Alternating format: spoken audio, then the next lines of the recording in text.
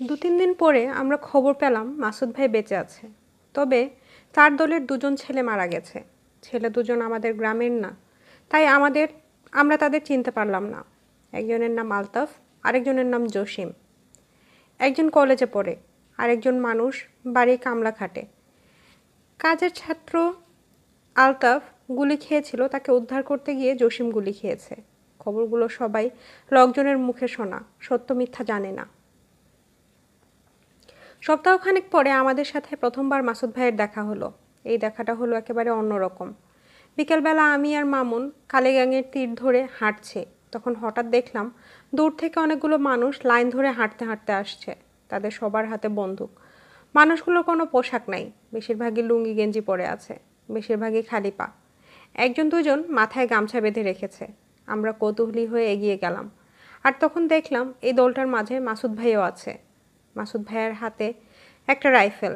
আমি আর মামুন দৌড়ে গিয়ে মাসুদ ভাইয়ের হাত ধরে ফেললাম। চিৎকার করে বললাম, মাসুদ ভাই! মাসুদ ভাই কোনো কথা না বলে একটু হাসার চেষ্টা করলো। হাসিটা কেমন যেন অন্যরকম মনে হলো। এই হাসিতে কোনো শব্দ নাই, আনন্দ নাই। মাসুদ ভাই এরকম এই কয়দিনে অনেক শুকিয়ে গেছে। মুখে খোঁচা খোঁচা দাড়ি, চোখগুলো কেমন জানি গর্তে ঢুকে গেছে। কিন্তু সেই গর্তের ভেতর থেকে কেমন যেন ধিকি ধিকি করে জ্বলছে।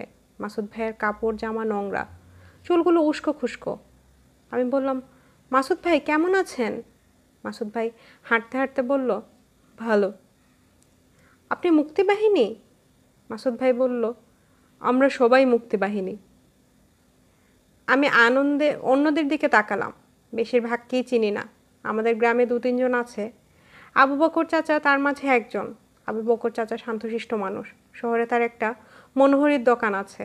সে আবু বকর চাচা হাতে একটা রাইফেল নিয়ে হাঁটছে। দেখতে কি অবাক লাগে। আমি মাসুদ ভাইকে জিজ্ঞেস করলাম, কই যান এখন? মাসুদ ভাই বলল, এই তো এইদিকে।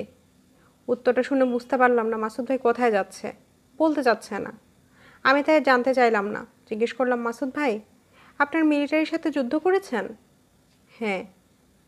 কিভাবে যুদ্ধ করেছেন মাসুদ ভাই? মাসুদ ভাই অন্যমনস্কভাবে বলল, এই তো। তার মানে এটাও বলতে চাইছে না। আমি জিজ্ঞেস করলাম, মাসুদ ভাই আপনার দলের 2জন নাকি মারা গেছে, সত্যি? মাসুদ ভাই কোনো কথা না বলে মাথা নাড়ল। আমি একটু অবাক হয়ে মাসুদ ভাইয়ের দিকে তাকিয়ে রইলাম। মাসুদ ভাই কেমন যেন অন্যরকম হয়ে গেছে।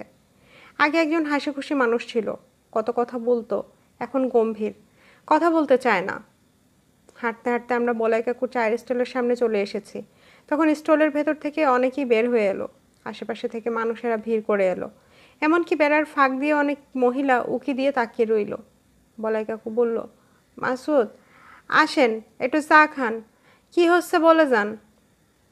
মাসুদ ভাই বলল, না বলাইদা, সময় নাই, আমাদের যেতে হবে। কোথায় যাবেন? আমার সাথে যেভাবে বলেছিল ঠিক সেভাবে মাসুদ ভাই বলল, এই তো এইদিকে। একটু বসেন, এক কাপ চা খেতে আর কতক্ষণ লাগবে? মাসুদ ভাই বলল, সময়টা ভালো না বলাইদা, সময়টা খুব খারাপ, আমাদের চা খাওয়ালে আপনার বিপদ হতে পারে। বলাইদা অবাক হয়ে বলল, কিসের বিপদ? সব জায়গায় মিলিটারি আসবে। মিলিটারির কাছে খবর দেওয়া লোক সব জায়গাতেই আছে, এখন ঘাপটি মেরে আছে, এরা বের হবে। এরা আপনি কি বলেন? আমি ভুল বলি নাই, সাবধানে থাকা ভালো। বলাই কাকু বলল, ঠিক আছে, আপনি চা খেতে চান না? না চান খাবেন না, কিন্তু একটু বসেন, একটুখানি কথা বলি। মাসুদ ভাই মাথা নাড়ল, বলল, এখন না, এখন কথা বলার সময় না। যুদ্ধটা কেমন হলো একটু শুনি, কয়টা পাঞ্জাবিরে মারলেন? মাসুদ ভাইয়ের মুখটা কেমন জানি শক্ত হয়ে গেল। বলল, না বলাইদা, মানুষ মারার গল্প করতে চাই না, এই গল্প ভালো না। মাসুদ ভাইয়ের গলার স্বরে কিছু একটা ছিল, যার জন্য কেউ আর কোনো কথা বলল না। মাসুদ ভাই তার রাইফেলটা ঘাড়ে নিয়ে আবার হাঁটতে শুরু করে। তার পিছু পিছু অন্য সবাই সবাই লাইন ধরে সড়কটা ধরে হেঁটে যাচ্ছে। কি অদ্ভুত লাগছে দেখতে। আমি কিছুক্ষণ অবাক হয়ে তাকিয়ে রইলাম। তারপর দৌড়ে মাসুদ ভাইয়ের কাছে গেলাম। বললাম, মাসুদ ভাই আমি আপনার সাথে একটু হাঁটি? মাসুদ ভাই মাথা নেড়ে নিষেধ করতে গিয়ে থেমে গিয়ে জিজ্ঞেস করলো, কেন? এমনি। মাসুদ ভাই আমার দিকে তাকিয়ে একটুখানি ভাবলো, তারপর বলল, ঠিক আছে, একটুখানি হাঁটো।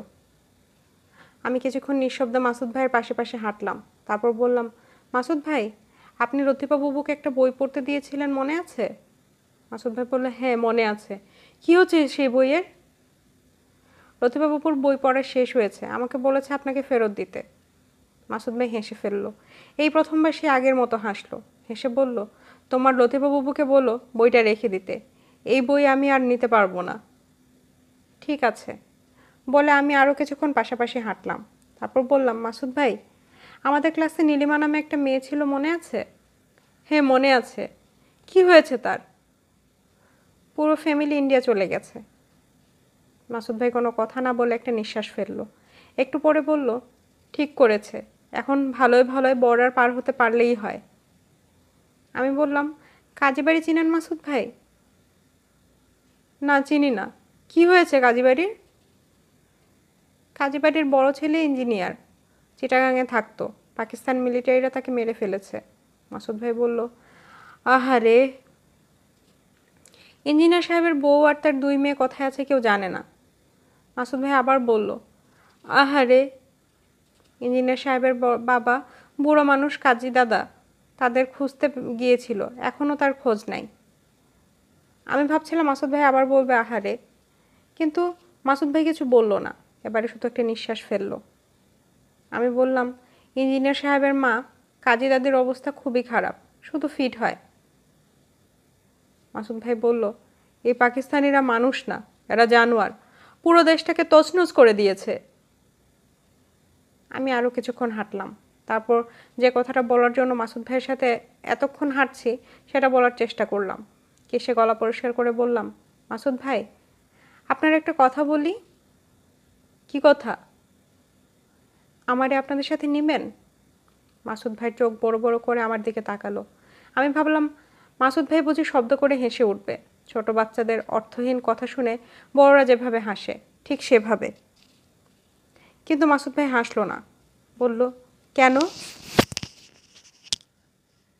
আমি মুক্তিবাহিনী হতে চাই। এই দেশে সবাই মুক্তিবাহিনী, তুমিও মুক্তিবাহিনী। আমি আপনাদের মতো মুক্তিবাহিনী হতে চাই। আমাদের মতো?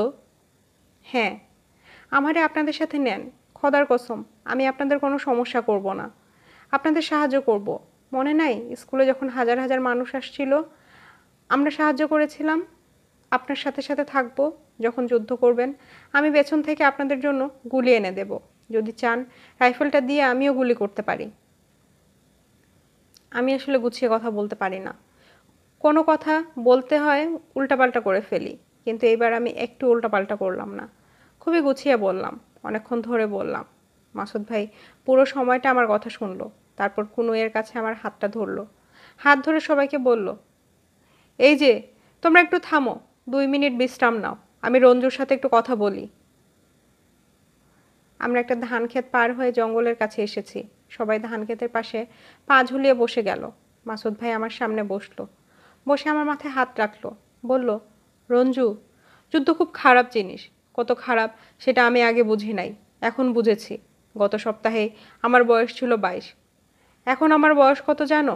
এখন আমার বয়স 122। এক সপ্তাহের আমার বয়স কেন 100 বছর বেড়েছে জানো?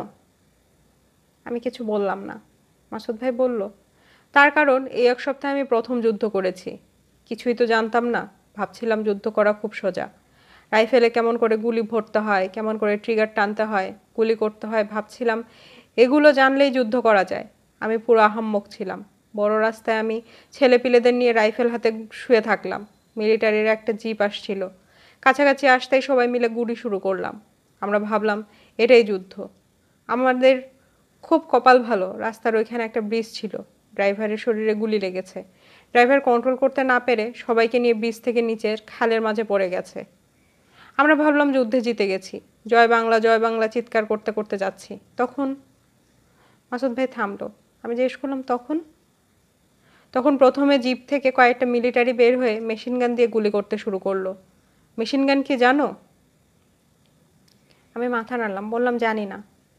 রাইফেলের ট্রিগার টানতে হয়, একটা গুলি বের হয়, মেশিন গানের ট্রিগার টানলে বৃষ্টির মতো গুলি বের হতে থাকে। আমি ভেবেছিলাম গুলি করে আমাদের সবাইকে ফেলে দিয়েছে, আমরা সবাই তাড়াতাড়ি মাটিতে শুয়ে পড়েছি, আর মাথার উপর দিয়ে বৃষ্টির মতো গুলি যাচ্ছে। অনেক কষ্টে পিছিয়ে আসছি, দেখলাম আমাদের সাথে আলতাফ নাই। আলতাফ মাঠের মাঝে পড়ে কাতরাচ্ছে। মাসুদ ভাইয়ের গলা ভেঙে এলো। শার্টের হাতা দিয়ে চোখ মুছল। আশেপাশে বসে সবাই মাসুদ ভাইয়ের কথা শুনছিল। সবাই তখন মাটির দিকে তাকিয়ে থাকলো। মাসুদ ভাই একটু পরে বলল, আমরা ভাবছিলাম আলতাফের ওইখানে রেখে আমাদের চলে যেতে হবে। তখন জসিম বলল, সে গিয়ে আলতাফকে টেনে নিয়ে আসবে, আমরা যেন খালি তার ওপর দিয়ে গুলি করতে থাকি। আমরা তাই করতে থাকলাম। জসিম গিয়ে আলতাফকে ধরে টেনে আনতে থাকে। যখন একেবারে আমাদের কাছে চলে এসেছে তখন তখন মাসুদ ভাই আবার থেমে গেল। বেশ কিছুক্ষণ চুপ করে থেকে বলল, তখন জসিম গুলি খেলো। আমরা তখন একজনের জায়গায় দুজনের লাশ টেনে নিয়ে এসেছি। একটা ধান ক্ষেতের পাশে জানাজা পড়িয়ে কবর দিয়েছি। মিলিটারি তখন সড়কের পাশে 2 গ্রাম আগুন দিয়েছে। যারে পেয়েছে তারে মেরেছে। বুঝেছ রঞ্জু? আমি গল্পটা শুনলাম, কিন্তু বুঝতে হবে সেটা বুঝিনি। তাই মাসুদ ভাইয়ের দিকে তাকিয়ে রইলাম। মাসুদ ভাই বলল, আমার কথা শুনে যুদ্ধ করতে গিয়ে 2 জন মারা গেছে। আমি নিজের হাতে তাদের কবর দিয়েছি। বুঝেছ? আমি মাথা নাড়লাম।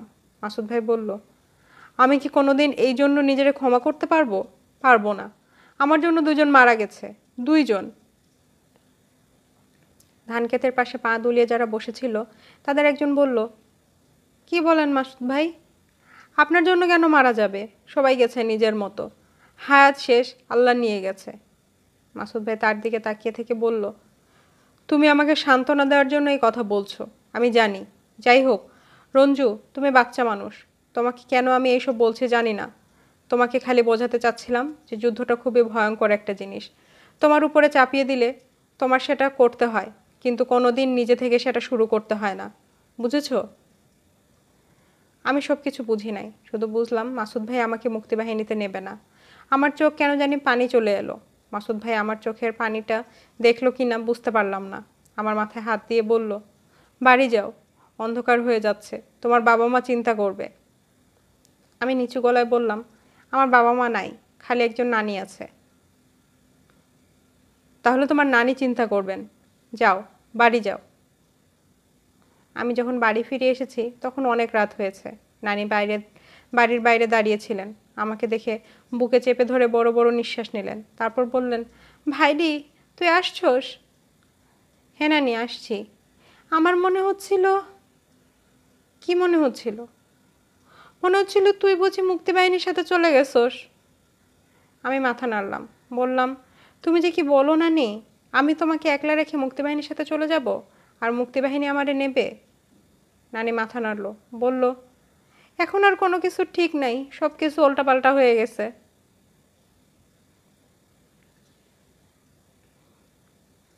দুপুরবেলা খেতে বসেছি, তখন মামুন এসে আমাকে খবর দিল, কাজীবাড়ির ইঞ্জিনিয়ার ছেলের বউ আর 2 মেয়েকে নিয়ে তার বাবা বুড়ো কাজীদা এইমাত্র বাড়ি পৌঁছেছেন। ব্যাপারটা দেখার জন্য আমি তখনই যাচ্ছিলাম। নানি তখন আমাকে জোর করে বসিয়ে থালার সব ভাত শেষ করালো। আমি তখন হাত ধুয়ে মামুনকে নিয়ে কাজীবাড়ির দিকে রওনা দিলাম। বাড়ির বাইরে গ্রামের কয়েকজন মুরব্বী ধরনের মানুষ বসে আছে। পুরুষ মানুষ বলে ভেতরে যেতে পারছে না। আমি আর মামুন সরাসরি ভেতরে ঢুকে গেলাম। উঠানে একটা চৌকিতে একজন মহিলা বসে আছেন, নিশ্চয়ই ইঞ্জিনিয়ার সাহেবের স্ত্রী, গ্রাম সম্পর্কে আমাদের চাচি। তাকে ঘিরে গ্রামের অনেক মহিলা দাঁড়িয়ে আছে। ইঞ্জিনিয়ার সাহেবের মা কাজী দাদি ইনিয়ে বিনিয়ে কাঁদছেন। ইঞ্জিনিয়ার সাহেবের বাবা কাজী দাদা কিভাবে তার ছেলের বউ বাচ্চাদের উদ্ধার করে এনেছে সেটা সবাইকে বলছে। সবাই সেটা খুব মন দিয়ে শুনছে।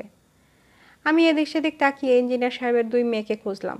আগেরবার দেখেছিলাম খুবই অহংকারী ছিল, আমাদের সাথে কথাই বলতো না। এখন তারা কি আমাদের সাথে কথা বলবে? যুদ্ধ শেষ না হওয়া পর্যন্ত তাদের তো এখানেই থাকতে হবে। যুদ্ধ শেষ হবার পরেও তারা কোথায় যাবে? মেয়ে দুটিকে দেখতে পেলাম না, মনে হয় ভেতরে আছে। একজন মহিলা ইঞ্জিনিয়ার সাহেবের স্ত্রীকে জিজ্ঞেস করলো, ভাই সাহেবের পাঞ্জাবিরা কেমনে মারলো? ইঞ্জিনিয়ার সাহেবের স্ত্রী, যিনি গ্রাম সম্পর্কে আমাদের চাচি, শক্ত গলায় বলল, এইসব নিয়ে আমি কথা বলতে চাই না। বেশ কয়েকজন তখন মাথা নেড়ে বলল, না না, এইসব নিয়ে কোনো কথা না। কেন কথা বলবেন? এইসব নিয়ে কথা বলতে কি ভালো লাগে? তখন আরেকজন জিজ্ঞেস করলো, লাশকে কি দাফন করা গেছে?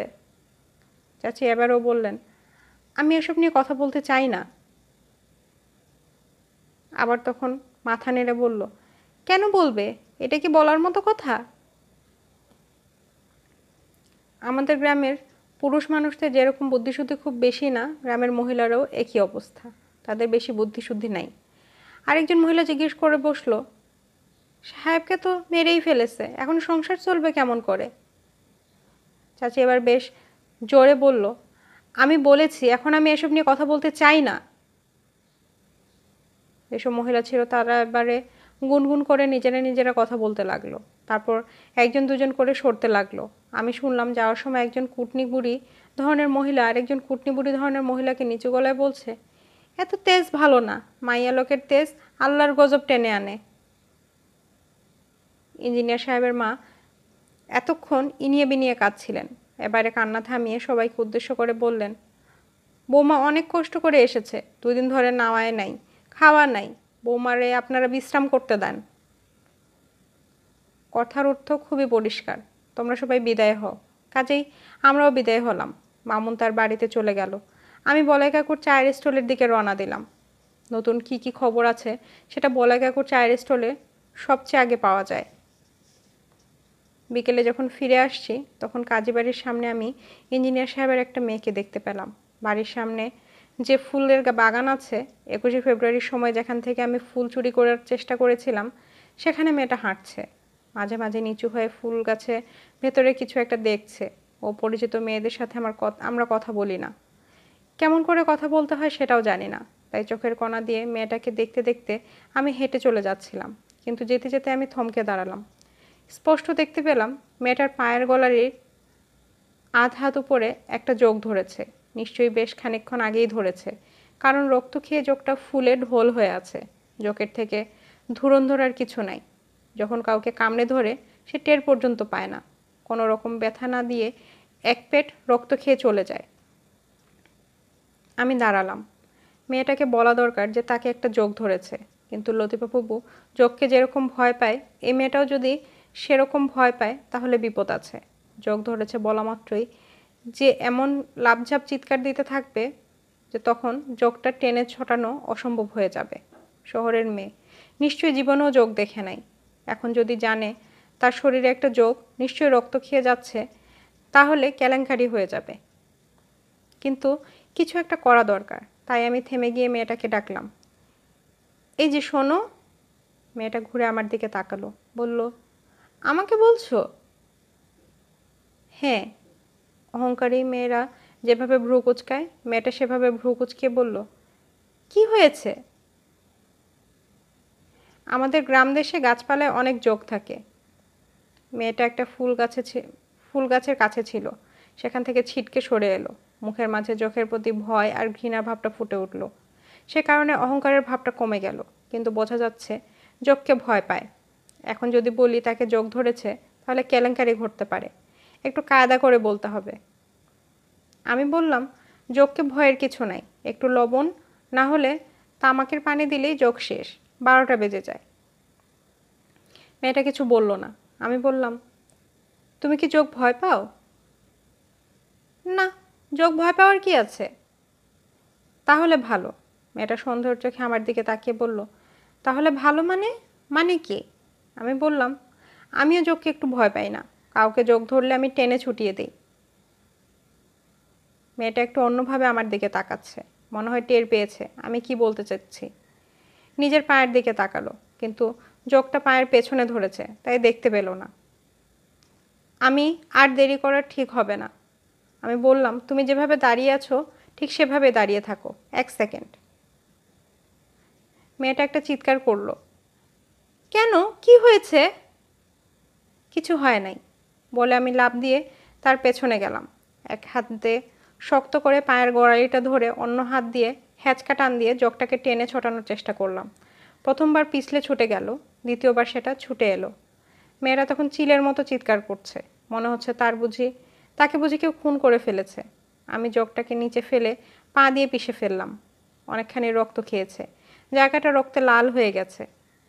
মেয়েটার চিৎকার শুনে প্রথমে বাড়ির কুকুর, তারপরে বড় বোন, তারপর অন্যরা ছুটে এলো। এদের মাঝে বাড়ির কুকুরটা সবচেয়ে বুদ্ধিমান। সে এসে বুঝে ফেললো কি হয়েছে। থেতলে পিষে যাওয়া জগটা শুকে মুখ তুলে অন্যদের বোঝানোর চেষ্টা করলো, ভয়ের কিছু নাই। কিন্তু অন্যরা চিৎকার করতে লাগলো, কি হয়েছে, কি হয়েছে? আমি বললাম, কিছু না, যোগ ধরেছিল, ছুটিয়ে দিয়েছি। সবাই এমনভাবে চিৎকার করতে লাগলো যে মনে হতে লাগলো মেয়েটাকে যোগ না, একটা আস্ত বাঘ ধরে ফেলেছিল। মেয়েটা নিজের পায়ের দিকে তাকিয়ে ঘ্যান্নায় প্রায় বমি করে দিচ্ছিল। তাকে দেখে মনে হলো পারলে সে তার পুরো পাটা কেটে ফেলে দেবে। চোখ ধরলে সে জায়গায় রক্ত সহজে বন্ধ হয় না, তাই মেয়েটার পা থেকে ফোঁটা ফোঁটা রক্ত বের হতে লাগলো। মেয়েটার মা ভয় পাওয়া গলায় বলল, ডাক্তার, একজন ডাক্তার পাওয়া যাবে? কথা শুনে আমার হাসি পেল, কিন্তু আমি হাসলাম না।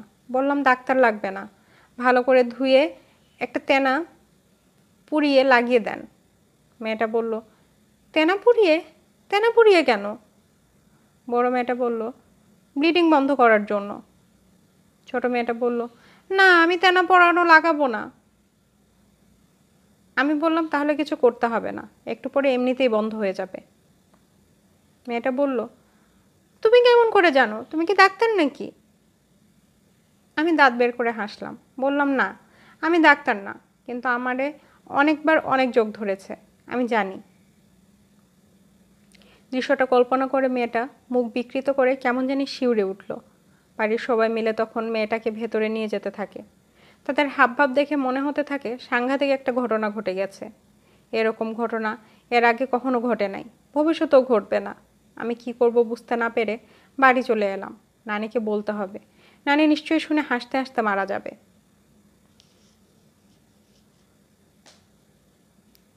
পরের দিন আবার আমার মেয়েটার সাথে দেখা হলো। কাজীবাড়ির বাংলা ঘরের বারান্দায় একটা চেয়ারে গালে হাত দিয়ে বসে আছে, কেমন যেন দুঃখী দুঃখী চেহারা। দেখে মনে হয় কিছু একটা ভাবছে। আমার মনে হলো মেয়েটার একটু খোঁজ নেওয়া দরকার। সড়কে দাঁড়িয়ে বললাম, তোমার পায়ের কি অবস্থা? মেয়েটা আমাকে দেখে চিনতে পারলো। বলল, এসে দেখে যাও, খুবই ঘেন্নাকর অবস্থা, কালকে অনেকক্ষণ রক্ত পড়েছে। আমি বাংলো ঘরের বারান্দায় উঠে গিয়ে তার পাটা পরীক্ষা করলাম। কালকে যেখানে যোগ ধরেছিল, আজকে সেখানে ছোট লাল একটা দাগ। এর মাঝে ঘেন্নার কি আছে বুঝতে পারলাম না। মেয়েটা বলল, তুমি এই গ্রামেই থাকো? আমি মাথা নাড়লাম। মেয়েটা জিজ্ঞেস করলো, তোমার বাবা কি করেন? আমি বললাম, বাবা নাই, মরে গেছেন। মেয়েটা মনে হলো একটু ধাক্কা খেলো, তারপর বলল, তোমার মা? মাও নাই, দুজনে একসাথে পানিতে ডুবে মরে গেছেন। এবারে মেয়েটা মুখে দুঃখের ছাপ পড়ল। বলল, ও, আমি খুব ছোট ছিলাম, বাপ মা কাউরে দেখি নাই, কিছু মনে নাই। মেয়েটা বলল, আমার আব্বুকে মিলিটারিরা মেরে ফেলেছে। আমি বললাম, জানি, আমরা সবাই জানি। মেয়েটা হঠাৎ করে কাঁদতে শুরু করলো। আমি একেবারে হকচকিয়ে গেলাম, কি করব বুঝতে পারলাম না। মেয়েটা ঠোঁট কামড়ে কান্না থামানোর চেষ্টা করতে থাকে, কিন্তু কান্না থামাতে পারছে না। অনেকক্ষণ পর কান্না থামিয়ে বলল, এতদিন রাস্তাঘাটে ছিলাম, মানুষজনের বাড়িতে ছিলাম, বিপদের মাঝে ছিলাম, তাই আব্বুর জন্য কাঁদতেও পারি নাই। এখানে এসে সারাদিন আর রাত খালি কাঁদি। আমি কি করব কিংবা কি বলবো কিছুই বুঝতে পারছিলাম না, তাই চুপচাপ বোকার মতো দাঁড়িয়ে রইলাম। মেয়েটা চোখ মুছতে মুছতে ফোপাতে ফোপাতে তার বাবার কথা বলতে থাকে। বাবাকে মেরে ফেলার বিষয়টা একেবারেই মেনে নিতে পারছে না, সেটা আমি বুঝতে পারলাম। আমার মনে হচ্ছিল সান্ত্বনা দিয়ে আমার কিছু বলার দরকার, কিন্তু বলার মতো একটা কথাও আমার মাথার মাঝে আনতে পারলাম না। তাই একটা কথাও বলতে পারলাম না, কিন্তু তাতে খুব একটা সমস্যা হলো না। মেয়েটা একাই কথা বলে যেতে লাগলো, আমি শুনে যেতে লাগলাম। মনে হয় মেয়েটা কথা বলার জন্য একটা মানুষ খুঁজছিল, আমাকে পেয়ে গেছে। মনে হয় খুব দুঃখের সময় মানুষের কথা বলার জন্য একজন লোক দরকার হয়। আমি একটা কথাও না বলে অনেকক্ষণ মেয়েটার কথা শুনেছি। বলেই মনে হয় মেয়েটার সাথে আমার খাতির হয়ে গেল। তার নাম ডরা। ডরা মানুষের নাম হতে পারে আমি জানতামই না। তার বড় বোনের নাম নরা। বড় বোন কলেজে পড়ে, সে আমার সাথে পড়ে। তবে ডরা আমার মতো ফাঁকিবাজ ছাত্র না, সে খুবই ভালো ছাত্রী। ডরার প্রায় প্রত্যেক দিনই দেখা হতে লাগলো। তার প্রত্যেক দিন সে কথা বলে যেত আর আমি শুনে যেতাম। প্রথম প্রথম তার বাবাকে মিলিটারিরা কিভাবে মেরেছে সেটা নিয়ে একেবারেই কথা বলতে চাইতো না। শেষে আস্তে আস্তে বলেছে, বাবা ইলেকট্রিক সাপ্লাইয়ের ইঞ্জিনিয়ার ছিল, মিলিটারিরা এসে তাকে ডেকে নিয়েছে ইলেকট্রিক সাপ্লাই চালু করার জন্য। চালু করার পর সবাইকে দাঁড় করিয়ে গুলি করে মেরে ফেলেছে। পুরো একদিন ইলেকট্রিক সাপ্লাই বিল্ডিংয়ের দেয়ালের পাশে বাবার লাশটা পড়েছিল। তারপর কয়েকজন মিলে চাটাই দিয়ে পেঁচিয়ে লাশটা তাদের বাসার সামনে রেখে গেছে। এরপর ডরা আর কিছুই বলতে পারে না। তারপর কি হয়েছে সে নাকি মনেও করতে পারে না। লাশের ওপর কয়টা মাছি ভনভন করছিল, এছাড়া নাকি তার আর কিছুই মনে নাই। শুনে আমার খুব অবাক লাগে, কিন্তু আমি সেটা নিয়ে ডরাকে কিছু বলি না। একদিন ডরা বলল, বুঝেছ রঞ্জু, আমাকে একটা কাজ করতে হবে, করতেই হবে। আমি জিজ্ঞেস করলাম, কি কাজ?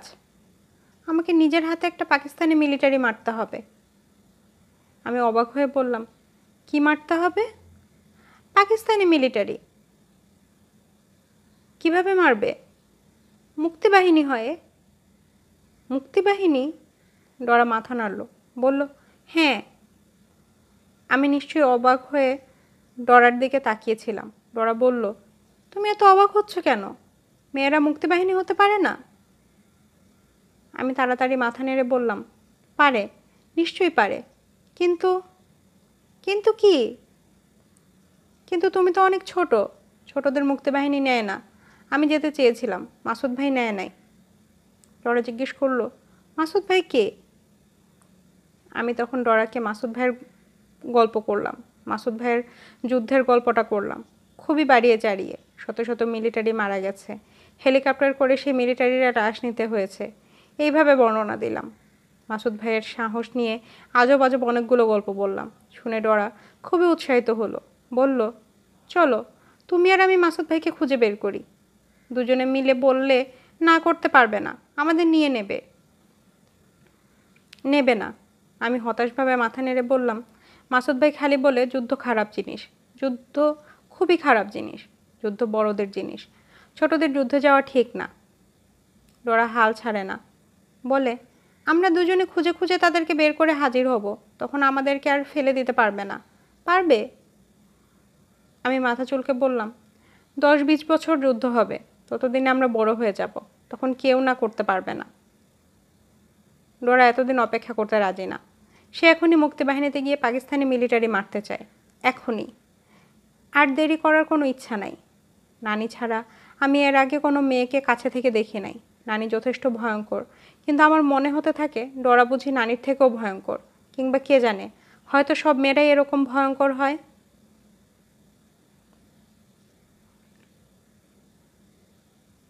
আমাদের গ্রামে অনেক মেয়ের সাথেই ডরার পরিচয় হলো। শহরের একটা মেয়ে, যার বাবা পাকিস্তানের মিলিটারি মেরে ফেলেছে, তার সাথে অনেক মেয়ে বন্ধুত্ব করতে চাইছিল, কিন্তু ডরার সবচেয়ে বেশি বন্ধুত্ব হলো আমার সাথে।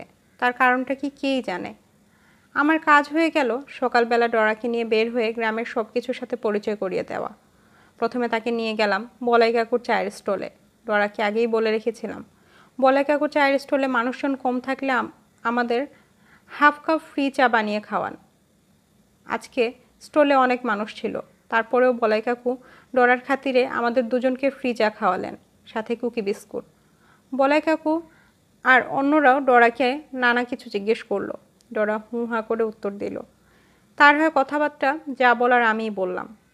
স্টল থেকে বের হয়ে স্কুলের দিকে হাঁটতে হাঁটতে বললাম, তোমাকে বলেছিলাম না বলাই কাকুর চা পৃথিবীর মাঝে সর্বশ্রেষ্ঠ, দেখেছো এখন? ডরা বলল, সর্বশ্রেষ্ঠ না কচু, এক গাদা চিনি আর দুধ, এটা চা হলো? এটা তো পায়েস। ডরার কথা শুনে আমি রীতিমতো আঘাত পেলাম, কিন্তু বুঝতে পারলাম না পায়েসের মতো চা হলে কেন সেটা সর্বশ্রেষ্ঠ হতে পারবে না।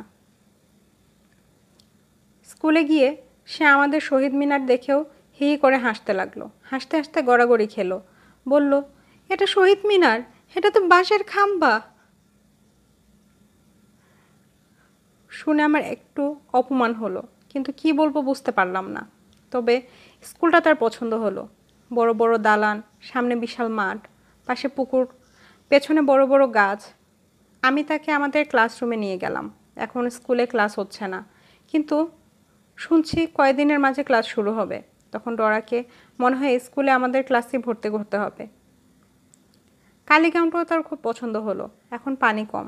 আমি তাকে বললাম, বর্ষা শুরু হলেই নদীটা ফুলে ফেপে বিশাল নদী হয়ে যাবে। কালী গ্যাংয়ের সামনে দাঁড়িয়ে ডরা জিজ্ঞেস করলো, তুমি সাঁতার জানো? জানবো না কেন, আমি সাঁতরে এই গাং পার হই। ডরা চোখ বড় বড় করে বলল, সত্যি? সত্যি, খোদার কসম। আমি জিজ্ঞেস করলাম, তুমি সাঁতার জানো? ডরা মাথা নাড়ল, বলল না। আমি বললাম, কোনো সমস্যা নাই, আমি তোমাকে সাঁতার শিখিয়ে দেব। ডরা মনে হয় সেটা শুনে খুব খুশি হলো। বড় সড়ক ধরে হেঁটে হেঁটে আমরা গ্রামের একেবারে শেষ মাথা পর্যন্ত গিয়ে তাকে বিশাল ধান ক্ষেত দেখালাম। দূরের জঙ্গলটা দেখিয়ে বললাম, ওই যে দূরের জঙ্গলটা দেখছো, এটার কোনো শেষ নাই। শেষ নাই মানে? শেষ নাই মানে এই জঙ্গলটার অন্য পাশে কী আছে কেউ জানে না। সত্যি? হ্যাঁ, মাসুদ ভাইয়ের দল যুদ্ধ শেষ করে হেঁটে হেঁটে এই জঙ্গলে গিয়ে ঢুকেছিল। সত্যি? সত্যি।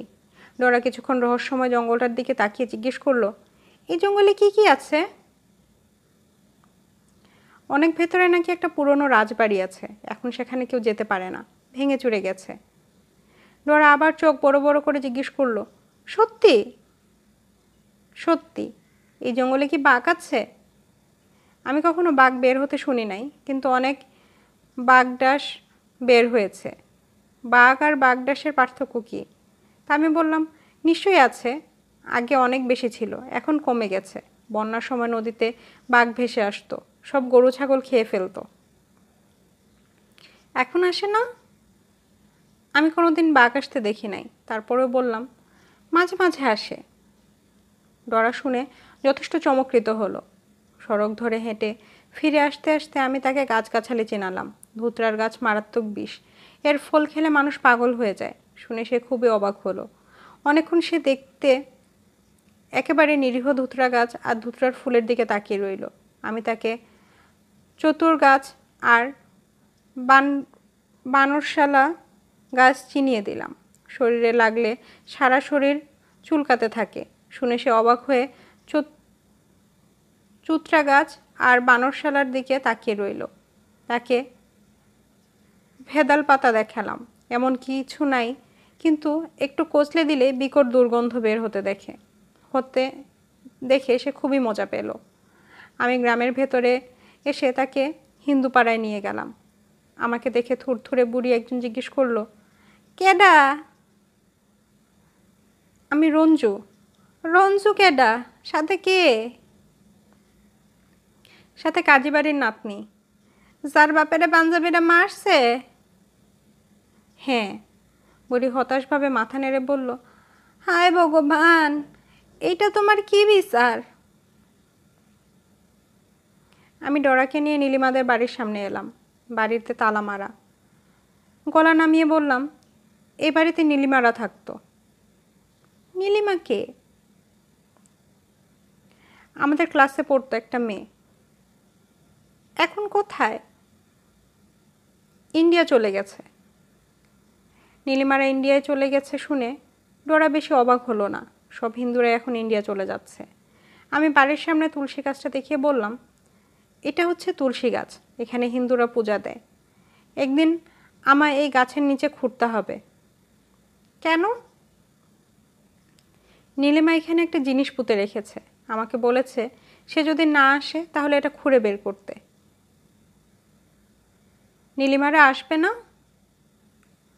যুদ্ধ শেষ না হলে কেমন করে আসবে? যুদ্ধ শেষ হতে 10-12 বছর লাগবে, মাসুদ ভাই বলেছে। একদিন ডরাকে আমার বাড়িতে নিতে হলো। ডরারা বড়লোকের পরিবার, শহরে থাকে। তারা কত কি দেখে অভ্যস্ত। আমার বাড়িতে ভাঙাচোরা ছনের ঘর, পুরনো কাঁথা বালিশ, ধানের মটকা, এসব দেখে কি মনে করবে সেটা চিন্তা করে আমার লজ্জা লাগছিল। আমি ডরাকে আনতে চাচ্ছিলাম না, কিন্তু সে আসবেই, আমার নানিকে দেখবে, তাই তাকে একদিন বাড়িতে আনতে হলো। নানিকে নিয়েও ভয়। ডরার সামনে ক্যাটক্যাট করে কাকে গালাগাল শুরু করে দেবে কে জানে, সেটা নিয়েও আমি একটু ভয়ে ভয়ে ছিলাম। কিন্তু দেখা গেল ভয়ের কিছু নাই। নানি ডরাকে দেখে খুব খুশি হয়ে উঠল। তার শুকনো কাঠি কাঠি আঙ্গুল দিয়ে ডরার মাথায় শরীরে হাত বুলিয়ে বলল, বন্ডি, তুমি এত বড় হইছো, তোমার বাপরে আমি এতটুকুনও দেখছি, খালি অসুখ হইতো, তারপর কত বড় ইঞ্জিনিয়ার হইল, আমরা সবাই কত খুশি। তারপর নানি হঠাৎ করে থেমে গিয়ে ডরার মাথায় হাত রেখে বলল, বন্ডি, তুমি মন খারাপ করো না। কাল রাত্রেই আমি তোমার বাপরে স্বপ্নে দেখছি। কি সুন্দর রাজপুত্রের মতন চেহারা, কি সুন্দর পোশাক। আমারে বলতেছে, চাচি, আমার বউ বাচ্চা আপনাদের গ্রামে আছে, দেইখা রাখবেন। আমি বলছি, তুমি কোনো চিন্তা করো না বাবা, আমি দেইখা রাখবো। আর আজকে তুমি আমার সাথে দেখা করতে আসছো। ওরা চোখ মুছে বলল, আমি কোনোদিন আব্বুকে স্বপ্নে দেখিনি। তোমার বাপরে বেহেস্ত নসিব হয়েছে, এই জন্য দেখো না। তোমার বাপরে যদি অশান্তিতে থাকতো তাহলে প্রত্যেক রাত্রে তোমার সাথে কথা বলতে আসতো, বুঝছো? ডরা মাথা নাড়ল। নানি বলল, হায়াত মত আল্লাহর হাতে, আল্লাহর কি ইচ্ছা আমরা জানি না, সেই জন্য মনে দুঃখ রাখো না। নানি অনেকক্ষণ ডরার সাথে কথা বলল। তারপর তাকে উঠোনের মাঝখানে একটা জলচৌকিতে বসিয়ে তাকে মুড়ি, গুড় আর গাছের আতা ফল খেতে দিল। ডরা নানিকে কথা দিল সময় পেলে সে নানির সাথে কথা বলতে চলে আসবে। নানি তখন ডরার কাছে আমার সম্পর্কে অনেক রকম নালিশ করে দিল। আমি সময় মতো বাড়িতে আসি না, বাড়িতে থাকি না, লেখাপড়া করি না, এরকম কথাবার্তা। তখন আমি তাড়াতাড়ি ডরাকে নিয়ে বের হয়ে চলে এলাম। একবার নানি এটা শুরু করলে সহজে থামবে না। নানি ছাড়াও ডরাকে একদিন আমি লতিফা বুবুর কাছে নিয়ে গেলাম। লতিফা বুবু খুব আগ্রহ নিয়ে ডরাকে দেখলো, তার চুল হাত দিয়ে পরীক্ষা করলো, জামাটা দেখলো, পায়ের জুতো দেখলো, তারপর দেশের অবস্থা নিয়ে গল্প করলো। লতিফা বুবু প্রত্যেক দিন রাত্রে রেডিওতে খবর শোনে, তাই আমাদেরকে অনেক খবর দিল। বলল, আগে বিবিসি শুনতে হতো, আকাশবাণী শুনতে হতো, এখন আর ওইগুলো শুনতে হয় না। কেন? ও মা, তোরা জানিস না এখন স্বাধীন বাংলা বেতার কেন্দ্র হয়েছে, সব খবর পাওয়া যায়। সত্যি? হ্যাঁ, সব ভালো ভালো খবর, মুক্তিযোদ্ধাদের খবর, যুদ্ধের খবর। আমাদের মাসুদ ভাইয়ের খবর কি দিয়েছে? না, এখনো দেয় নাই। লতিফা বাবু ডরার দিকে তাকিয়ে বলল, ওই দিন তোমরা বাবার কথা বলেছে? ডরা জিজ্ঞেস করলো, কি বলেছে? লতিফা বাবু ডরার মাথায় হাত বুলিয়ে বলল, ওই তো কেমন করে মিলিটারিরা তাকে মেরেছে, এই সব। ডরা বলল, ও। তারপর চুপ করে গেল। ডরার সাথে একদিন মামুনের দেখা করিয়ে দিলাম। মামুন আমাদের মাঝে সবচেয়ে চালু, কিন্তু দেখা গেল ডরার সামনে এসে সে একেবারে চুপ মেরে গেল। সে সোজাসুজি ডরার দিকে তাকাতেই পারল না, ডানে বামে তাকাতে লাগলো, পায়ের বুড়ো আঙ্গুল দিয়ে মাটি খুঁড়তে লাগলো। তার নাকের মাঝে ফোঁটা ফোঁটা ঘাম জমা হতে লাগলো। অনেকক্ষণ চেষ্টা করে শেষ পর্যন্ত বলল, তোমাকে চোখ ধরেছিল? ডরা বলল, হ্যাঁ, আমার পায়ে একটা চোখ ধরেছিল, রঞ্জু টেনে ছুটিয়েছে। ছি, ঘেন্না। মামুন বলল, আমাকেও একদিন চোখ ধরেছিল। ডরা বলল, সত্যি? কোথায়? মামুন লজ্জায় লাল নীল বেগুনি হয়ে বলল, এই তো ওইখানে। যে জায়গায় চোখ ধরেছিল সেটা সবার সামনে বলার মতো না, মোটামুটি একটা লজ্জাজনক ঘটনা। তাহলে তুই গাধা এখন এই গল্পটা শুরু করলি কেন? আমি জানি মামুনের কোনো কাজ নেই, কিন্তু হঠাৎ করে সে ভান করলো তার অনেক কাজ, তাই তাড়াতাড়ি চলে গেল। যে মানুষটার সাথে ডরার দেখা না হলেই কোনো ক্ষতি ছিল না, এতদিন তার সাথেও দেখা হয়ে গেল। মানুষটা হচ্ছে ফালতুমতি। আমি ডরাকে নিয়ে লতিফা বুবুর বাসার সামনে দিয়ে যাচ্ছি, তখন দেখলাম উল্টো দিক দিয়ে মতি আসছে।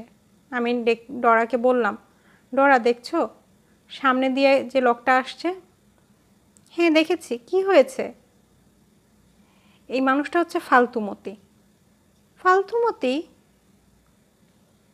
হ্যাঁ, 10 গ্রামের মাঝে সবচেয়ে ফালতু মানুষ। তোমার সাথে যদি উল্টোপাল্টা কথা বলে উত্তর দেওয়ার কোনো দরকার নেই। উল্টোপাল্টা কথা কেন বলবে? মানুষটা ফালতু তো, সেজন্য। এতক্ষণে ফালতুমতি আমাদের কাছে চলে এসেছে। এমন ভান করলো যেন সে ডরাকে দেখেই নাই, শুধু আমাকে দেখেছে। আমার দিকে তাকিয়ে বলল, রঞ্জু নাকি, কই যাস? এই তো। আমিও ফালতুমতির কথার উত্তর দিই তার মতো, দেশের কোনো খোঁজ রাখোস? কোন খোঁজ খবর? এই তো মালাউনদের খবর। না, রাখি না। সদরে কি হয়েছে জানোস? না, জানি না। মালাউনের পুরা গোষ্ঠী এখন মুসলমান হইয়া গেছে। মতি হাহা করে হাসলো। তারপর পকেট থেকে সিগারেটের প্যাকেট বের করে সেখান থেকে একটা পুরো সিগারেট মুখে দিল। খুব কায়দা করে সেটা ধরিয়ে বলল, মালাউনদের বড় ব্যবসা গঞ্জে, ইন্ডিয়া ভাগলে তো পুরা ব্যবসা লুট হইয়া যাইব, তাই কোনো ঝামেলায় যায় নাই, গরুর গোশত খাইয়া কলমা পইরা মুসলমান। মতি আবার হাহা করে দুলে দুলে হাসতে লাগলো। আগে লক্ষ্য করি নাই মতির মাড়ির রং কালো, যখন হাসে তখন মাড়ি বের হয়ে তাকে দেখায় খাটাসের মতো। মালাউনদের ফিসলা বুদ্ধি দেখছস? নিরঞ্জন শাহের নাম এখন আব্দুল জব্বার, মাথার মাঝে টুপি, থুতনির মাঝে ছাগলা দাড়ি, বৌদির কপালে সিঁদুর নাই, হাতে শাখা নাই, গোষ্ঠীর পর গোষ্ঠী এখন মুসলমান, খালি খতনাটা এখনো বাকি আছে বলে আবার খাটাসের মতো হাসতে থাকে। আমি ডরাকে বললাম, চলো ডরা, আমরা যাই। মতি মনে হলো এই প্রথমবার ডরাকে দেখতে পেল। সেরকম ভান করে বলল, এই মাইয়া কার মাইয়া, আগে দেখি নাই। আমি একবার ভাবলাম তার কথার উত্তর না দিয়ে হেঁটে চলে যাই, কিন্তু শেষে উত্তর দিলাম, বললাম, কাজীবাড়ির নাতনি। ও বুঝছি, তোমার ব্যাপারে গুল্লি করছে না? ডোনা কোনো উত্তর না দিয়ে মতির দিকে তাকিয়ে রইল। মতি একটু থতমতো খেয়ে জিভ দিয়ে চুকচুক শব্দ করে বলল, ইস রে, তোমার বাবা গ্রামের বড় ইঞ্জিনিয়ার ছিল, এইভাবে মারা গেল, খুবই দুঃখের কথা। দাফন কাফন ঠিক করে হয় নাই না? আমি বললাম, মতি ভাই এখন যাই। তারপর ডরাকে রীতিমতো হাত ধরে টেনে নিয়ে এলাম। আমার খালি মনে হচ্ছিল ডরা হঠাৎ বিড়ালের মতো লাফ দিয়ে মতির মুখে খামচি মেরে দেবে। যখন আমরা চলে আসছি তখন মতি পেছন থেকে বলল, তোদের স্যাংনা মাস্টার কই গেল? আজকাল দেখি না, সে মালাউনদের সাথে ইন্ডিয়া ভাগিয়া গেল নাকি? আমি কিছু বললাম না। মতি বলল, এখন ভাইগা থাকাই নিরাপদ, দিনকান ভালো না। একটুখানি থেমে বলল, কাকনডুবি মনে হয় আর আগের কাকনডুবি থাকবো না রে। মতি এই কথাটা দিয়ে কি বোঝাতে চেয়েছে সেটা এক সপ্তাহের ভেতরেই আমরা টের পেলাম।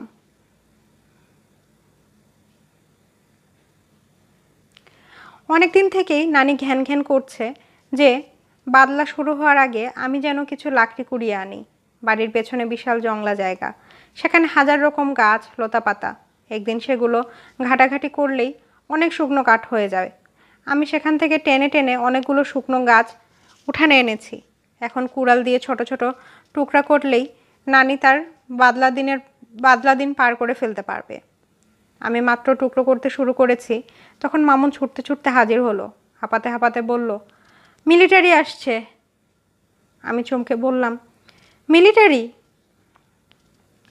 মামুন মাথা নাড়ল, তার মুখ ফ্যাকাশে, চোখে আতঙ্ক। আমি জিজ্ঞেস করলাম, এখন কোনখানে আছে? বড় সড়ক। কই যাইব? আমি জানি না, মনে হয় এইদিকেই আসতেছে। আমি কুড়ালটা লেখে নানিকে বললাম, নানি আমি গেলাম। কই গেলি? মিলিটারি দেখতে, মিলিটারি আসছে। নানি চোখ কপালে তুলে বলল, মিলিটারি আসতেছে আর তুই তাদের দেখতে যাইতেছস? মিলিটারি কি এখন দেখার জিনিস? খবরদার। নানি চিৎকার করতে লাগলো, আর আমি তার মাঝে মামুনকে নিয়ে বের হয়ে গেলাম। গ্রামের সড়কটা ধরে ছুটতে ছুটতে গ্রামের কিনারায় ধান ক্ষেতের কাছে দাঁড়ালাম। বহু দূরে বড় সড়কটা গঞ্জের দিকে গিয়েছে। সেই সড়কের আবছা আবছা একটা মিলিটারির দলকে দেখা গেল। তারা এদিকেই আসছে। পেছনে কয়েকটা বাড়ি থেকে ধোঁয়া বের হচ্ছে, সেখানে মনে হয় আগুন দিয়েছে। আরও অনেকেই ভিড় করে দাঁড়িয়েছে, শুকনো মুখে দূরে দাঁড়িয়ে আছে। একজন জিজ্ঞেস করলো, কোন দিকে যায়? আরেকজন উত্তর দিল, মনে তো হয় এই দিকেই আসতেছে। এদিকে কেন? আমাকে গ্রামে কি আছে? যেখানে আওয়ামী লীগ, যেখানে হিন্দু, যেখানে মুক্তিবাহিনী, সেখানেই মিলিটারি। আওয়ামী লীগ কি শরীরে লেখা থাকে? ভোটের সময় তো সবাই শেখ সাহেবের নৌকায় ভোট দিছিল, তাহলে তো পুরো দেশই আওয়ামী লীগ। আমরা লক্ষ্য করি নাই, কখন জানি ফালতুমতি এসে দাঁড়িয়েছে। সে বলল, বিপদ ডেকে আনলে এরকমই হয়। কিসের বিপদ? আরে এই যে চ্যাংড়া মাস্টার 2-4টা ফুটুস ফাটুস করলো, মনে নাই? চ্যাংড়া মাস্টার তো গ্রামে থাকতো না। তারে ধরতে আসতেছে? কবে কেডা? খবর কি আর যায় নাই? ঠিক তখন দূরে গুলির শব্দ শুনতে পেলাম। পরপর বেশ কয়টা গুলি হলো। বয়স্ক একজন হাহাকারের মতো শব্দ করে বলল, ইয়া মাবুদ, কারে জানি মারল। মতি বলল, গ্রামটা রক্ষা করা দরকার। কেমনে রক্ষা করবা? দেখি, বাপজানরে জিজ্ঞেস করি। তখন আমার মনে পড়ল ফালতুমতির বাবা লতিফুর রহমান মুসলিম লীগ করে, আগে চেয়ারম্যান ছিল, তাই গ্রামের মানুষ তাকে লতিফ চেয়ারম্যান ডাকত। মতি অবশ্য তার বাবার কাছে যাওয়ার দরকার হলো না। দেখলাম লতিফ চেয়ারম্যান নিজেই আসছে। এই গ্রামের মাঝে একটা কালো আচকান পড়েছে, মাথায় জিন্নার কেপ, তার সাথে আরও কয়েকজন মুরব্বী, তারাও সেজেগুজে আছে, মাথায় টুপি, চোখে সুরমা। সবচেয়ে আশ্চর্য ব্যাপার হলো তাদের একজনের হাতে লম্বা বাঁশ, সেই বাঁশের আগায় পাকিস্তানের পতাকা। কয়েকদিন আগে সারা দেশে যত পাকিস্তানের পতাকা ছিল, দেশের মানুষ সব পা দিয়ে মারিয়ে পুড়িয়ে শেষ করেছে। লতিফ চেয়ারম্যান যে তার পাকিস্তানের পতাকাটা বাঁচিয়ে রেখেছে কে জানতো। আমরা অবাক হয়ে দলটার দিকে তাকিয়ে রইলাম। তারা ধান ক্ষেতের পাশে আমাদের কাছে দাঁড়ালো। আমাদের দিকে এক নজর দেখে লতিফ চেয়ারম্যান গম্ভীর গলায় বলল, পলাপান এখানে কি করো? এটা কি রং তামাশা দেখার বিষয়? সবাই বাড়ি যাও, বাড়ি গিয়ে আল্লাহর নাম নাও। আমরা একটু সরে দাঁড়ালাম, কিন্তু চলে গেলাম না। লতিফ চেয়ারম্যান উপস্থিত সবার দিকে তাকিয়ে বলল, আপনাদের যাদের মাথায় টুপি নাই তারা বাড়ি যান, বাড়ি গিয়ে মেয়ে ছেলেদের সাবধান করেন, ভুলেও যেন ঘর থেকে বের না হয়। এবারে ভয় পেয়ে বেশ কয়েকজন সরে যেতে শুরু করলো। লতিফ চেয়ারম্যান এবারে তার ছেলে মতির দিকে তাকিয়ে বলল, মৈত্যা, তুই এখানে কি করস? বাড়ি যা। মতি বলল, আমি থাকি বাপজান। না, বাড়ি যা। তোমার সাথে থাকলে আমার কিছু করব না বাবা। মিলিটারির মেজাজ মরুচির কোনো ঠিক নাই। তাছাড়া গফুর ভাই আমারে চিনে। লতিফ চেয়ারম্যান ঠান্ডা চোখে তার ছেলের দিকে কিছুক্ষণ তাকিয়ে থেকে বলল, তাহলে থাক। মিলিটারির দলটা এখন বেশ স্পষ্ট দেখা যাচ্ছে। যদি কোথাও না থামে তাহলে কিছুক্ষণের মাঝে এখানে হাজির হবে। আমার বুকটা কেমন জানি ধকধক করতে থাকে। লতিফ চেয়ারম্যান আবার আমাদের দিকে তাকিয়ে বলল, এই পোলাপান, যা, সবাই বাড়ি যা।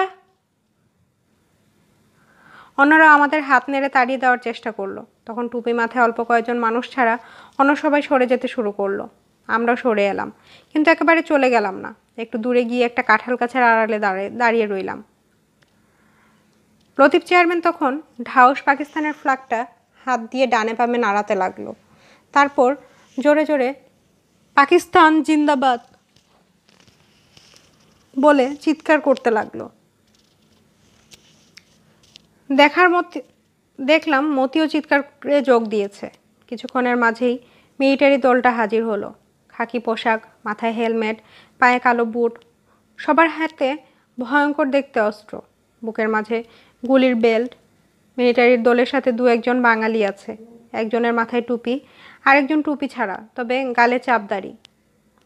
মিলিটারির দলটা লতিফ চেয়ারম্যানের দলটার কাছে দাঁড়িয়ে গেল। লতিফ চেয়ারম্যান তখন হাত কচলে কাচুমাচু করে মাথা নিচু করে কিছু একটা বলল। এত দূর থেকে কি বলল শুনতে পেলাম না। শুনলেও নিশ্চয়ই বুঝতে পারতাম না। নিশ্চয়ই উর্দুতে কিছু একটা বলেছে। মিলিটারিটা কিছু একটা জিজ্ঞেস করলো। দূর থেকে শুধু ইন্দু শব্দটা শুনতে পেলাম। মিলিটারিরা হিন্দুকে ইন্দু বলে। লতিফ চেয়ারম্যান হাত দিয়ে হিন্দু পাড়ার দিকে দেখালো। তখন মতিও কিছু একটা বলার চেষ্টা করলো। আর হঠাৎ করে একটা মিলিটারি জানি কেমন ক্ষেপে উঠে খপ করে মতির চুল ধরে কাছে টেনে নিয়ে হুঙ্কার দিয়ে বলল, তুই ইন্দু? মিলিটারির গলার স্বরে মোটা। আমরা এত দূর থেকে স্পষ্ট শুনতে পেলাম। হঠাৎ করে আরেকটা মিলিটারি তার রাইফেলটা মতির গলায় ধরে কি যেন বলল। আমার মনে হলো এক্ষুনি গুলি করে দেবে আর মতির মাথাটা আলগা হয়ে উড়ে যাবে।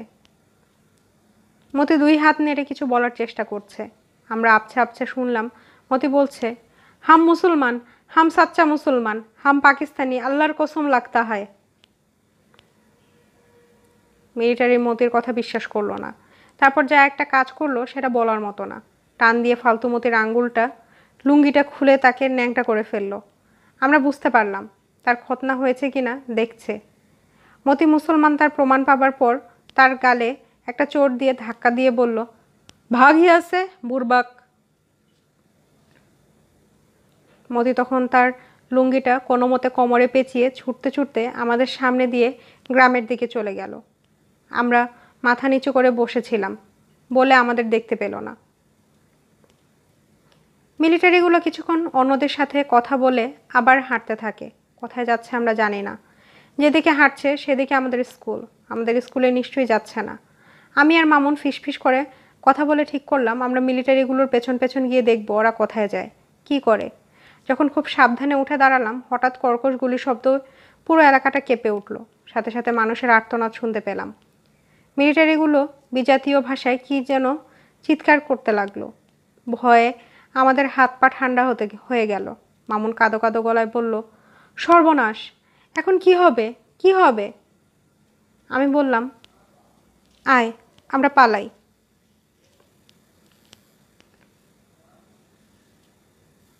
মিলিটারি গুলি করে কাকে জানি মেরে ফেলেছে।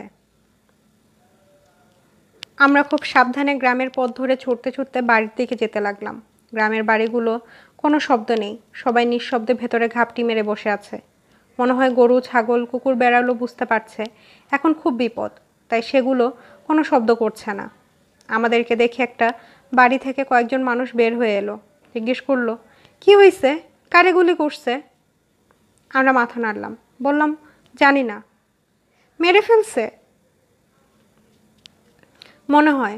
অনেক জোরে চিৎকার শুনলাম। আমার সারা শরীর কাঁপছে। কথা বলতে গিয়ে আমার গলা ভেঙে গেল। মামুনের গলা দিয়ে শব্দ বের হচ্ছে না। সে ফেস ফেস করে কাঁদতে আরম্ভ করেছে। বুড়ো মতন একজন মানুষ বলল, তোমাদের যাওয়া ঠিক হয় নাই, বাড়ি যাও, আল্লাহর মেহেরবান। আমি আর মামুন আবার বাড়ির দিকে ছুটতে লাগলাম। শুধু মনে হচ্ছিল আমাদের পেছন দিয়ে মিলিটারি বুঝে ছুটতে ছুটতে আসছে গুলি করার জন্য। অন্য যে কোনো সময় হলে নানি আমার উপর খুব রাগ করত। মনে হয় কানে ধরে পিঠে দুইটা চোট চাপড় দিত, কিন্তু আজকে কিছু করলো না।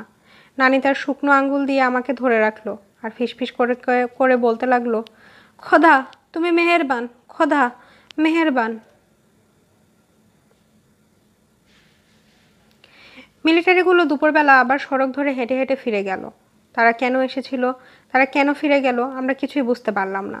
মিলিটারিগুলো চলে গেছে সেটা নিশ্চিত হবার পর সবাই বাড়ি থেকে বের হয়েছে। ততক্ষণে সারা গ্রামে খবর ছড়িয়ে গেছে মাস্টার বাড়ির সাদাসিধে কমলা বাগানে মিলিটারি গুলি করে মেরে ফেলেছে। সাদাসিধে মানুষ সড়কের ধারে গরুটা বেঁধে রাখতে গিয়েছিল। মিলিটারি দেখে ভয়ে দৌড় দিয়েছে। মিলিটারির সাথে সাথে গুলি করে তাকে মেরে ফেলেছে। আমরা সবাই বগাকে দেখতে গেলাম। সড়কের পাশে উবু হয়ে পড়ে আছে। ময়লা গেঞ্জিটা রক্তে ভিজে কালচে লাল হয়ে আছে। চোখগুলো খোলা, মনে হয় এক দৃষ্টিতে তাকিয়ে আছে। সেই দৃষ্টি কি ভয়ঙ্কর, মনে হয় যেন এক্ষুনি মাথা ঘুরিয়ে আমাদের দিকে তাকাবে। বগাকে আমরা কতবার গ্রামের সড়ক দিয়ে গরু আনতে নিতে দেখেছি, কখনো তাকে দেখে আমরা ভয় পাই নাই, কিন্তু এই সড়কের পাশে তাকে মরে পড়ে থাকতে দেখে কেমন জানি ভয় লাগতে লাগলো। গ্রামের মানুষ যখন ধরাধরি করে বগার শরীরটা তুলে আনছে, তখন আমি বাড়ি চলে এলাম।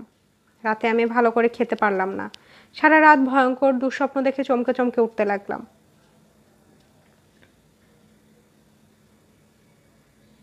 দুদিন পরই বলাই কাকুর স্টলে মতির সাথে দেখা হলো।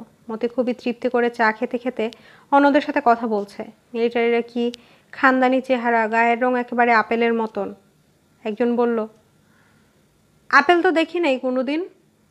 মতি বলল, আপেল হলো গোলাপি রঙের, মিলিটারি যে খালি রংটা গোলাপি সেটা সত্যি না, লম্বায় আপনার আমার থেকে কমপক্ষে 1.5 গুণ, ভারী ভারী অস্ত্রপাতি, এমনভাবে ধরে যেন পশলাটা ধরে রাখছে, গায়ে মাইশের মতো জ্বর। মেয়েটারের গুণগান করার সময় মতির চেহারা থেকে যেন আলো বের হতে থাকে। একজন জিজ্ঞেস করলো, মিলিটারি দেখতে দেখে তোমার ভয় করে নাই? মতি হাসার ভঙ্গি করে বলল, আরে ভয় করব কেন, এক দেশের মিলিটারি, তারাও মুসলমান, আমরাও মুসলমান, মুসলমান মুসলমান ভাই ভাই, ভাই ভাইরে ভয় পায় নাকি? আমি অবাক হয়ে মতির দিকে তাকালাম। সেদিন মিলিটারি যে তাকে ন্যাংটো করে দেখেছে, তারপর চোর মেরে বিদায় করেছে, সেই কথাটা মনে হয় কাউকে বলে নাই। আমি এখন যদি সবাইকে বলে দেই? একজন জিজ্ঞেস করলো, সেদিন মিলিটারি আসলো কি জন্য, আবার গেলই কি জন্য? মাঝখান থেকে আমাগো বগার জীবনটা শেষ। মতি বলল, মিলিটারি কি জন্য আসছে এখনো বুঝেন নাই? না, দেশটা যে বাংলাদেশ হয় নাই, এখনো পাকিস্তান আছে, সেটা বুঝেছেন? চায়ের স্টলে মানুষেরা এই প্রশ্নের উত্তর দিল না। মতি উত্তরের জন্য অপেক্ষা করলো না, বলল, দেশটা যে পাকিস্তান আছে সেটা সবারে বোঝানো দরকার আছে, সেজন্য মিলিটারি সারা দেশের চিপায় চিপায় একেবারে ঘূর্ণা দিয়ে আসতেছে। কিন্তু বগারে মারলো কেন? বগার কি দোষ করছে? বগা দৌড় দিল কেন? দৌড় না দিলে কি গুল্লি করে? আবার কি আসবো মিলিটারি? আসবে তো বটেই। দেশটার একটা শৃঙ্খলার মাঝে আনতে হবে না? শেখ সাহেব দেশটারে কি সর্বনাশ করেছে মনে আছে? মতির কথা শুনে কেউ কোনো কথা বলল না। তোমার লগে কি মিলিটারি কথা হয়েছে? বাপজানের সাথে বেশি কথা হয়েছে, আমার সাথে একটা দুইটা কথা, ক্যাসা হে আচ্ছা হে এইরকম ভদ্রতার কথা। তোমার বাপজানেরা কি বলছে মিলিটারি? বলছে কোনো ভয় নাই, পুরো দেশ এখন তাগো দখলে, হিন্দুস্তানিদের মতলব হাসিল হয় নাই।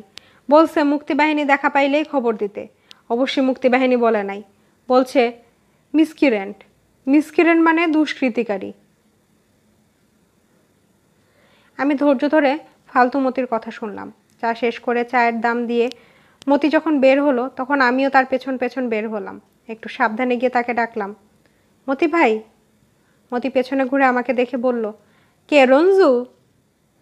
হ্যাঁ। খবর কি তোর? কাজীবাড়ির মাইয়ার কি খবর? ভালো। আমি মতির কাছে গিয়ে বললাম, মতি ভাই, তোমায় একটা কথা জিজ্ঞেস করি। কি কথা? মিলিটারি যে তোমারে ন্যাংটা কইরা।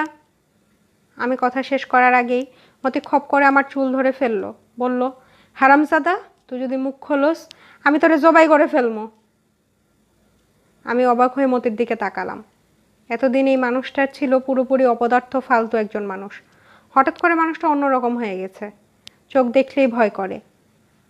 আমি আমার চুল ধরে ঝাঁকুনি দিয়ে বলল, আমারে তুই চিনোস না? আগের দিন আর নাই, এখন নতুন দিন আসতেছে, ক্ষমতা এখন আমাগো হাতে, বুঝছস? আমি চুলের যন্ত্রণা সহ্য করে বললাম, বুঝছি। তোর মুখ থেকে যদি একটা কথা বের হয় আমি তোর বাড়িতে আগুন দিমো, মনে থাকবো? থাকবে। মতি আমার চুল ছেড়ে দিয়ে ধাক্কা দিয়ে সরিয়ে দিয়ে বলল, যা হারামজাদা, মনে থাকে যেন। আমি দাঁড়িয়ে রইলাম। মতি হেঁটে হেঁটে চলে গেল। রাগে অপমানে আমার ভেতরটা জ্বলে যাচ্ছিল। পরের দিন খবর পেলাম মিলিটারি আমাদের স্কুলে গিয়ে কিছুক্ষণ ঘোরাফেরা করে কিছু একটা দেখে চলে গেছে। যাওয়ার আগে আমাদের শহীদ মিনারটা ভেঙে চুরে জ্বালিয়ে দিয়ে গেছে। বাঁশ দিয়ে তৈরি আমাদের এই শহীদ মিনারের ওপর মিলিটারিদের এত রাগ কেন?